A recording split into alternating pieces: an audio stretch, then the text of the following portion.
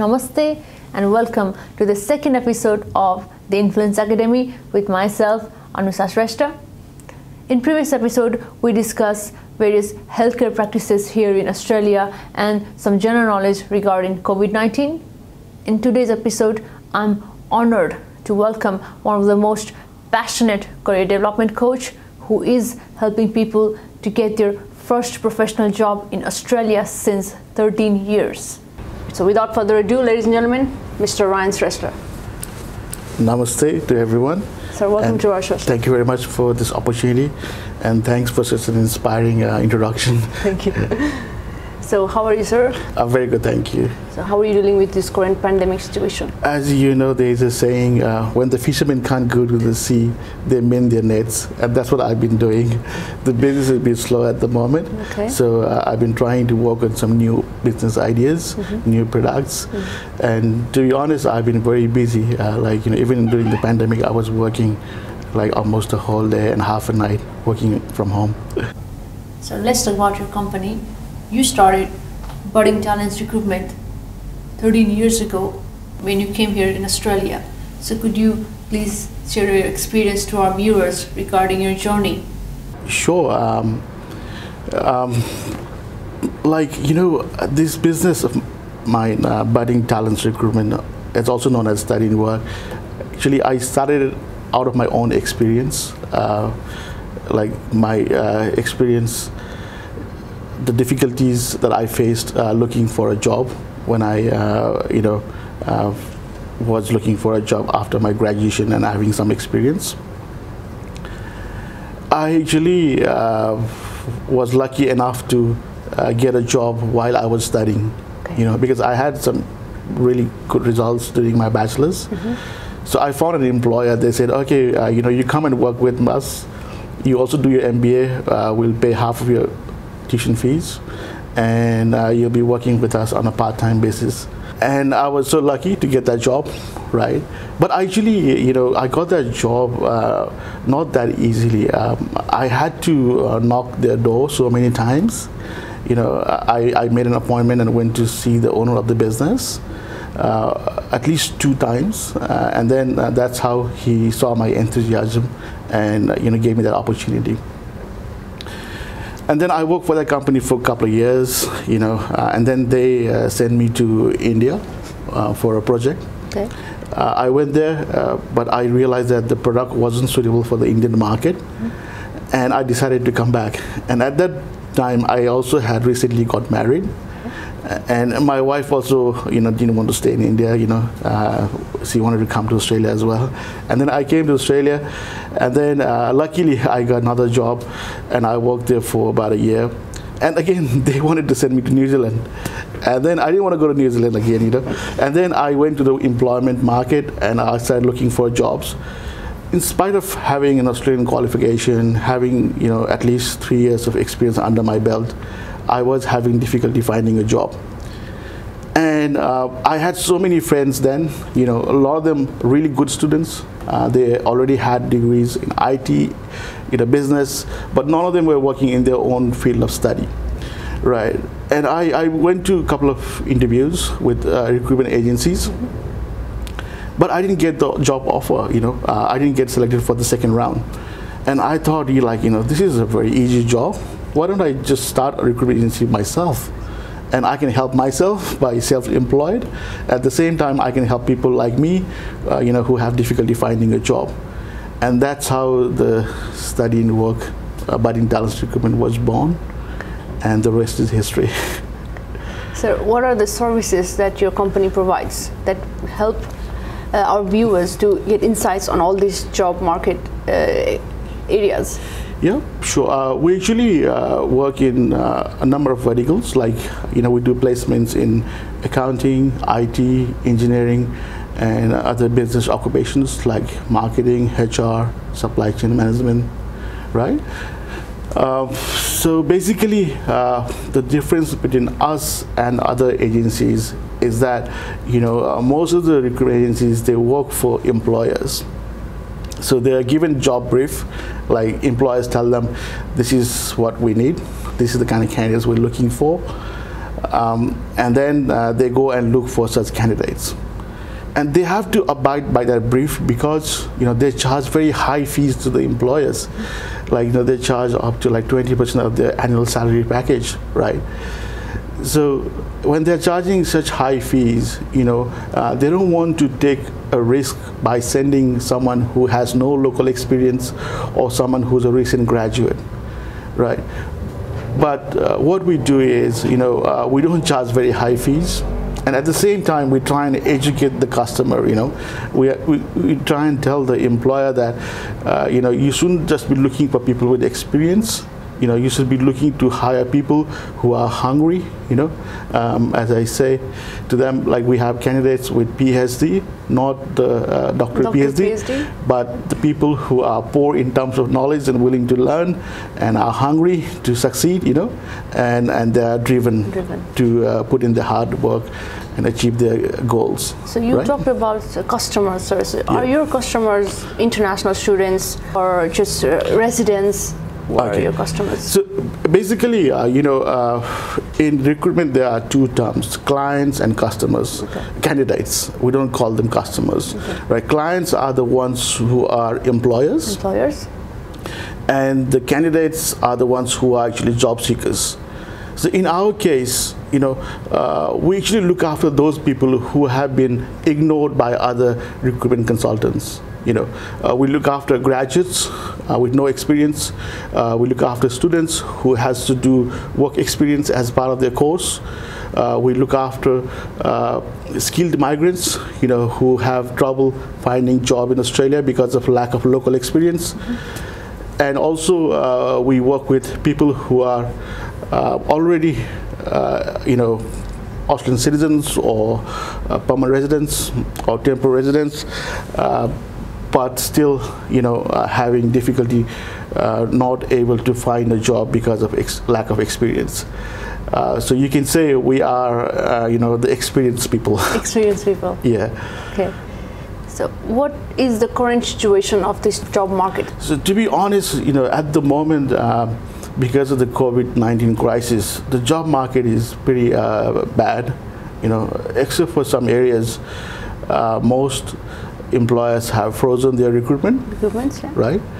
There are still jobs in certain areas, like as you might guess, healthcare, because they need lots of nurses, doctors, right? And there is also demand for staff in retail, like supermarkets. Like all the frontline jobs are in demand, but at the same time, there's also demand for some IT professionals. Like as you might see, a lot of these shops, like brick and mortar shops, are actually closed. They're all trying to move online. So to move online their business, they need people with IT skills. Yeah, like web developers. They need digital marketing specialists. They also need people who has good graphic design skills, right? So there are some jobs in those areas. And also I would like to mention that there is also a lot of opportunities in engineering, in civil engineering mainly, because the government is spending a lot of money to boost the economy. And that's why they're investing in infrastructure. So there will be a lot of jobs in civil engineering as well. But apart from those areas, other areas like, recruitment is bad. Also jobs in business, even manufacturing, those areas are a little bit slow at the moment. Is this problem because of the COVID-19 pandemic, the first of its kind, or what did this happen before? I think COVID-19 is the biggest contributor in the economic slowdown. As you can see, there's so many restrictions for social distancing, so a lot of businesses can't open. They can't even have people coming to office to work. But at the same time, I think the global macroeconomic factors might have also contributed, because the global economy was already slowing down before the pandemic, And also in the case of Australia, I think the relationship between China and Australia is also not going very well, was a little bit, I can say, over smart in blaming China for the coronavirus. Yeah, and there's budding racism going on as well. Yeah, so China is trying to penalize Australia by cancelling the imports. And they say that they're not sending international students that much like they used to. So these things will also have a lot of impact in the Australian economy, because Australia's 4 largest exports, like iron ore, coal, international students, tourism, and even agriculture. We have basically only one customer, which is China. And if China doesn't buy them, our economy will suffer. Regarding the market, sir, what are the problems faced by fresh graduates and skilled migrants? There is this paradox. You need a job to get experience, and you need experience to get a job. That's the biggest problem faced by graduates and skilled migrants. I come across so many skilled migrants who, in spite of having so many years experience in their home country, when they come here, they go for interviews and then they ask for local experience. As I said earlier, the recruitment consultants are the ones who look after most of the job vacancies in Australia, about 90%, and they act as a gatekeeper, Okay. So because they're charging such high fees to the employers, they don't want to risk their business by sending someone with no local experience. But how are you going to get local experience if you don't get a job here, right? So that's why they face this dilemma, but there are ways on how to tackle this problem, which I can explain in detail. So usually what happens when a skilled migrant or a graduate look for a job is they face this obstacle of not having the local experience. So to gain the local experience, they can do internships. Like usually internships done as part of the course while studying, but internship can also be done to gain that local experience. So what does internship do is it actually helps the person to get their foot in the door of the industry.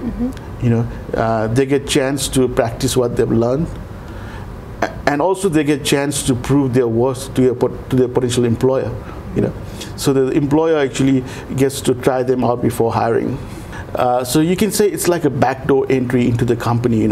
So when you apply for jobs, you get all the rejections. Instead you can go into the company as an intern. Build your relationship with your supervisor, impress them with your outstanding job, and then get the job offer. Even if you don't get the job offer, you will come out of the internship with a lot of confidence, right? And also, you will get a glowing reference. In Australia, reference is very important, I think not just Australia, anywhere around the world, as they say, it's not what you know, it's who you know. Right? So when you have a reference, so what happens is, it actually validates your experience from overseas, right? Like for example, if I was a civil engineer and I worked in Nepal for about 10 years as a civil engineer, I can't prove to the potential employer in Australia that those 10 years were really good experience, because that interviewer, he might have this wrong perception about Nepal, when I tell him or her that I come from Nepal, that person might straight away think about Yak and Mount Everest. They might think, okay, I don't think Nepal has any civil engineering projects. All the people over there, they heard Yak, but that's not the case, right? Because Nepal has developed so much, and Nepal has a very good manpower. Our Nepalese people who come here with the qualification, they have already worked there. Some of them actually studied in the best universities in India, or they might have studied in Russia or whatever, and come back to Nepal, right? So by going for an internship, by gaining that experience and getting that reference letter, it actually validates that experience as well. And it always sounds better when someone else says good things about you than you blowing your own trumpet, So when you go to interview, you tell them, oh, I'm good at this, I'm good at that, and you oversell yourself. then the interviewer might think, oh, this guy talks too much, and there might be this personality clash, right? But if they can give them a reference, and when the interviewer calls that referee, asks about this person, and if that person says, oh yeah, I actually had this person for interview or for internship for 3 months, and he did a wonderful job, I really wanted to hire him, but unfortunately we didn't have a budget, so we couldn't hire him, but I highly recommend that you don't miss this person, hire him now, and then that person will definitely hire that person, right? Because it really sounds better when someone else says good things about you. Like driven to get more knowledge regarding the particular company that you're applying for. Yeah. Not just applying, just to driven to know more about getting more experience. Yeah. Since you are the beginners, since you are the fresh graduates. Yes, exactly. These people who are fresh graduates and skilled migrants, they have this really tremendous desire to learn, and they're all in the new country, they have so many dreams, they want to buy a nice car, they want to buy a house, they want to send their kids to good schools, and they don't get any government support, so they are in the do or die situation. And when you are in that do or die situation, you actually really do well, whereas if you're getting government support, you become a bit lazy, For these fresh graduates and the skilled migrants, the money is not the motivating factor. Their experiences are. Yeah, you mean a lot of these candidates, for them, getting a job is more important. Growing their career is more important. For them, money is not the motivating factor at this stage. So that's why we usually capitalize on this, their weakness or their strengths. It can be both weakness and strength. So we go to employers and we tell them, we have these great candidates who are willing to come there and work for you at a reasonable salary first to prove their worth. Yeah. Right?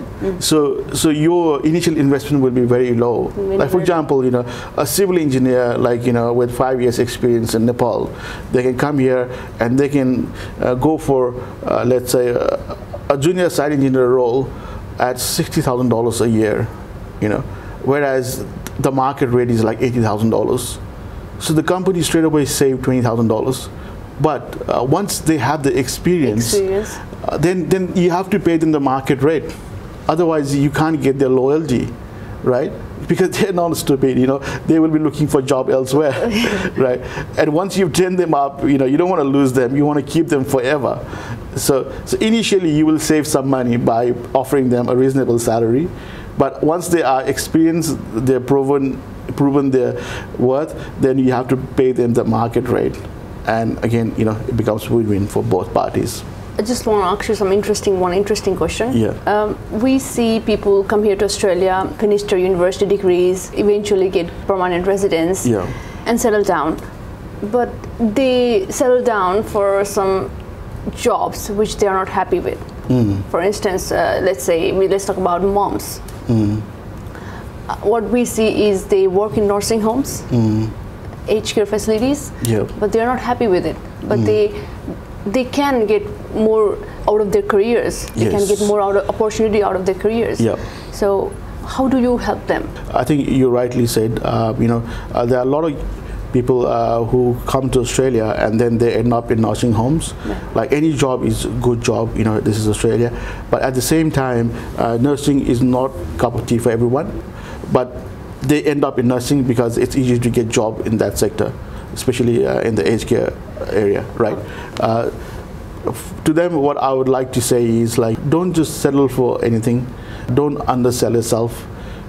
If you're really, smart, someone like you, who has good communication skills, and someone who wants to be let's say, journalist, you can be a journalist. In Australia, if you have good communication skills, you'll be sold anywhere, right?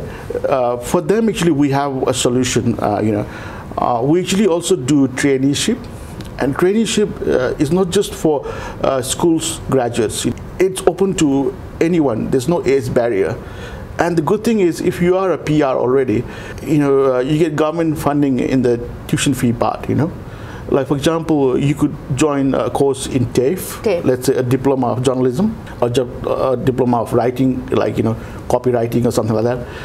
And then this course actually usually costs $10,000, but for PRs, the government actually subsidizes it.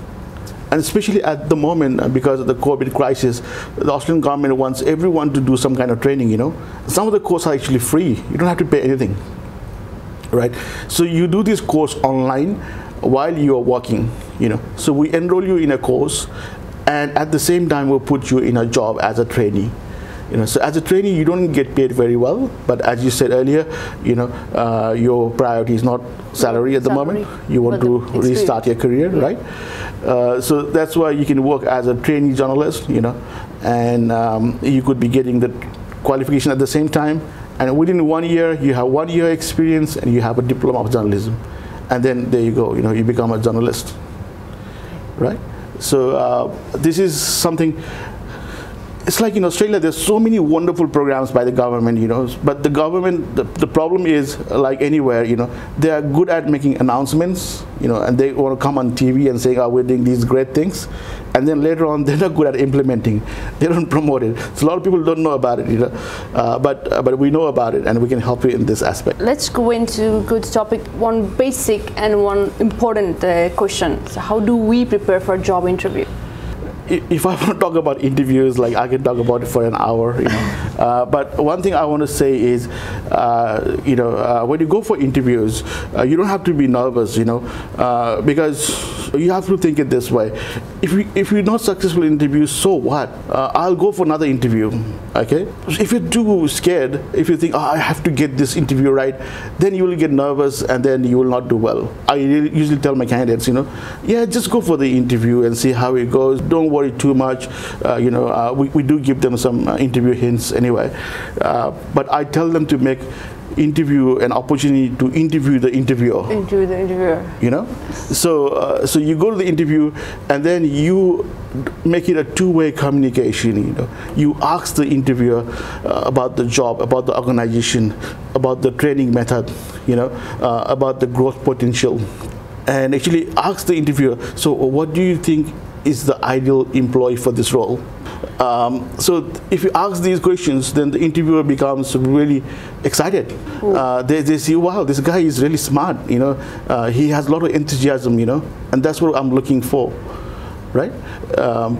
And don't undersell yourself. Like especially in our Nepalese culture, when we grow up, we've been taught to be more humble. Yeah, so we show too much humility, like even if someone offers something, we say no, I'm fine, and someone like asks you something, you say, oh, I don't know, or you just keep quiet, or things like, but you can go there with humility, but not that you undersell it. Yeah, so you end up underselling yourself.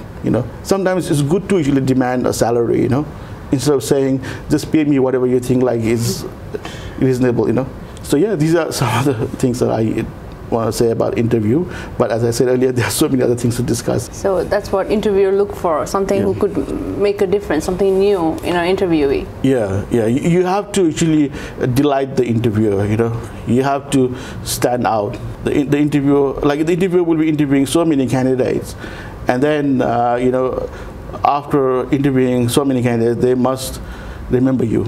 A good research about the company that you're applying for, and asking more about how can I improve myself, how can I be helpful to you, how can I grow your company, how can I do it, asking those sort of things. Yeah, exactly. When you go for an interview, you're actually trying to sell yourself. So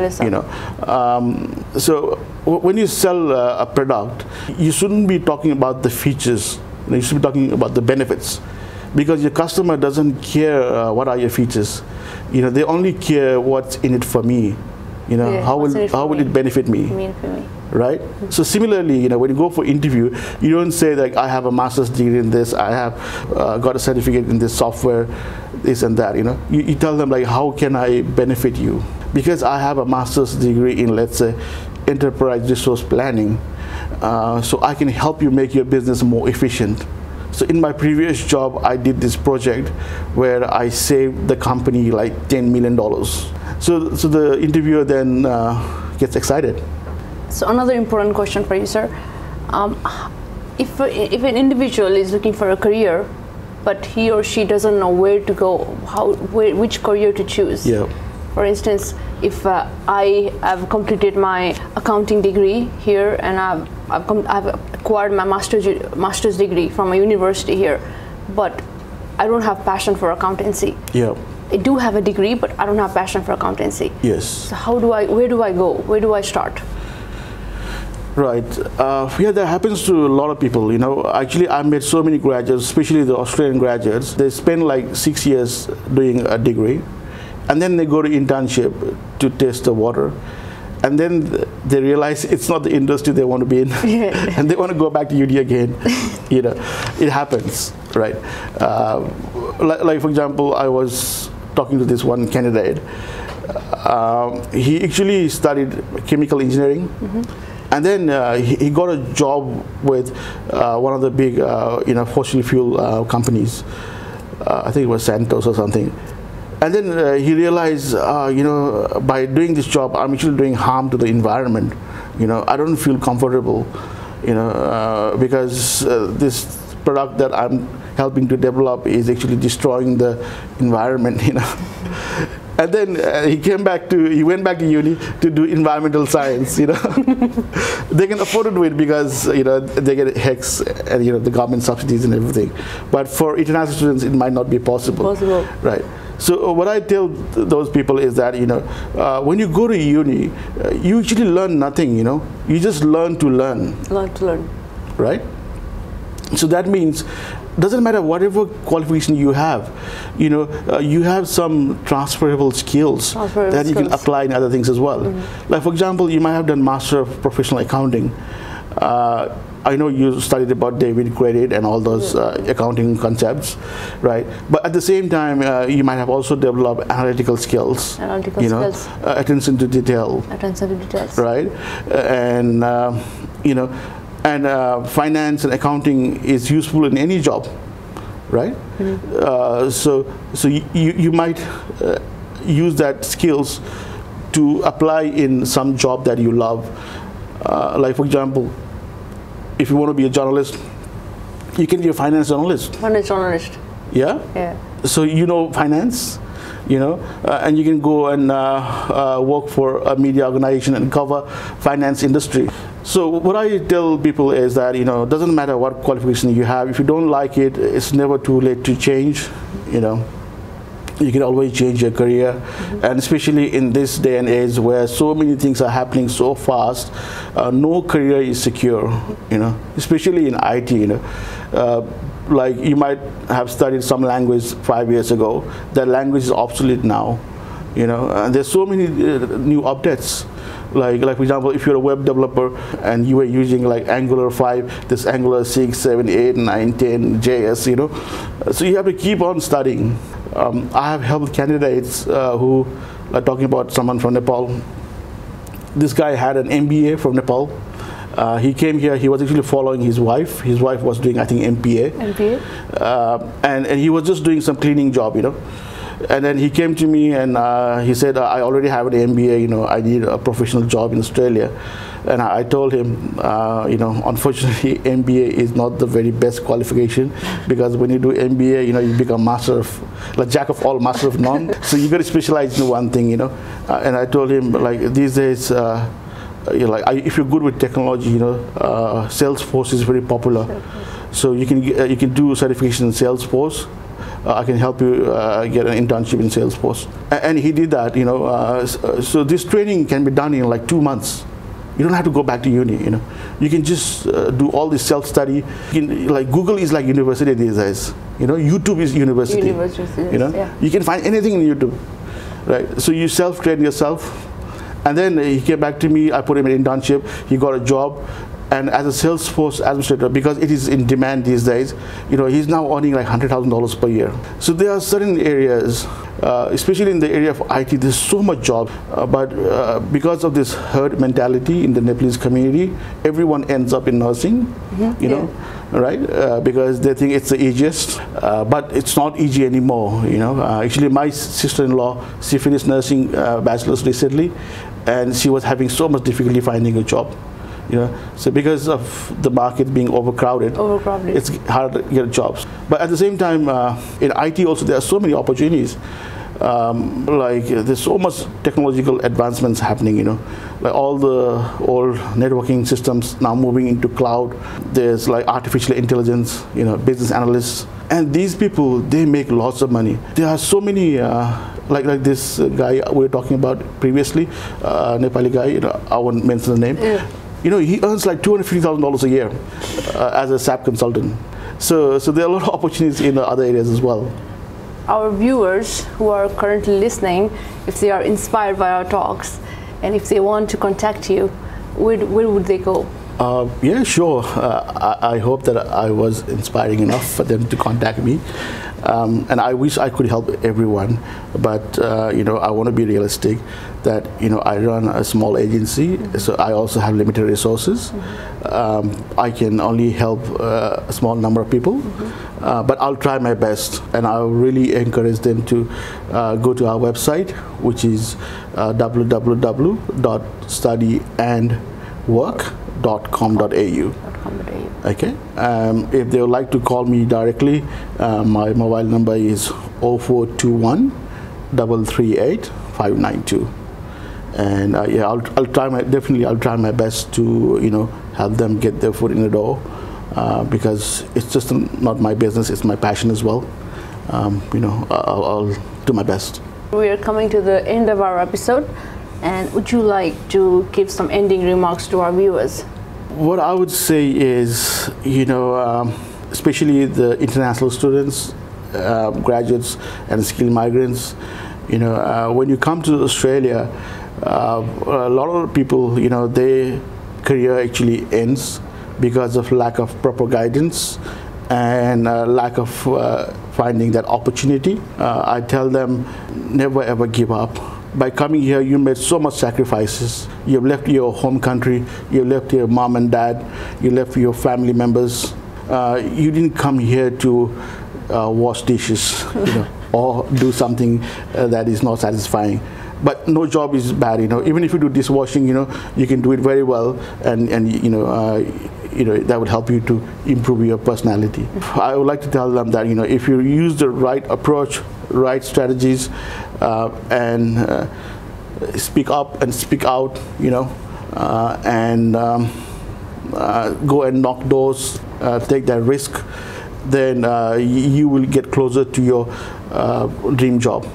So when you come here, first of all, to survive, you can get any job, but try and get the jobs that will improve your soft skills, like communication skills.